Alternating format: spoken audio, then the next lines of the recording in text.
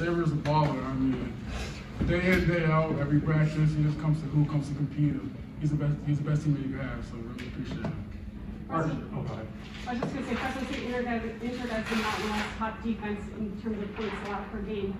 You know, what was working for you tonight, and how were you able to shoot so well from the field? We just watched a lot of film.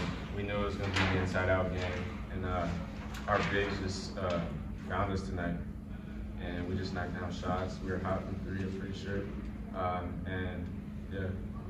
Marcus, just piggybacking off of Rachel's question, you know, you had spurts where you just kind of were seemingly couldn't miss baskets. You know, how good were you feeling out there tonight? I was feeling great. The fans definitely helped.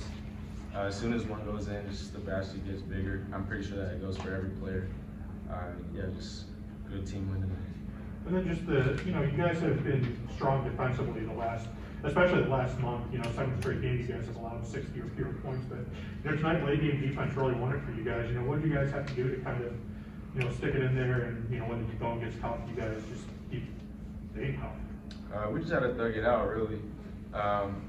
We're switching 1 through 5, and that worked for us. Yeah, just everybody just took off their gloves and just locked up on defense. We take pride in our defense, and it paid off tonight. Eman, you guys were tied at 50. What allowed you guys to finish down the stretch? We've been in a lot of these tough games throughout the year. I think we're getting comfortable in playing these kind of gritty games, and we just kept our composure, having an experienced group. You know, we're just ready to go out there and play. So I think that's what attributed to our win tonight. Did it feel different that this is the conference opener? I mean, as Coach Rice and the staff stressed that, like, these games are worth almost twice as much? No, I think we took every game this year with the, you know, having the will to win and coming out and competing. And we're just taking it one game at a time, and whether it's conference, non-conference, playoffs, it doesn't matter. We're going to come out and compete to the best of our ability.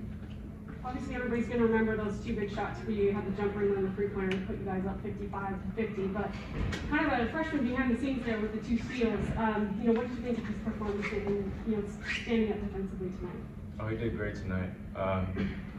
Defensively, he stepped it up big time for us, and we needed that. And yeah, just Deggy.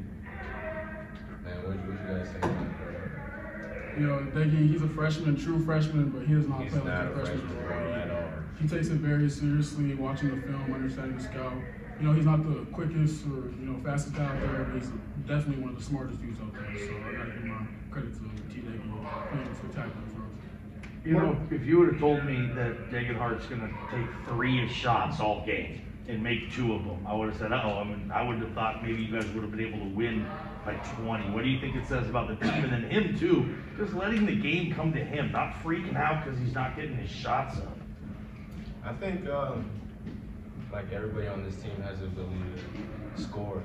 And I don't know, he just lets the game, like you said, he lets the game come to him. He wasn't forcing anything, and everybody else was hitting shots, and he just stuck with it. Marcus, you reflect on this current 7-game win streak. Where do you feel like you guys have improved the most? Late game situations,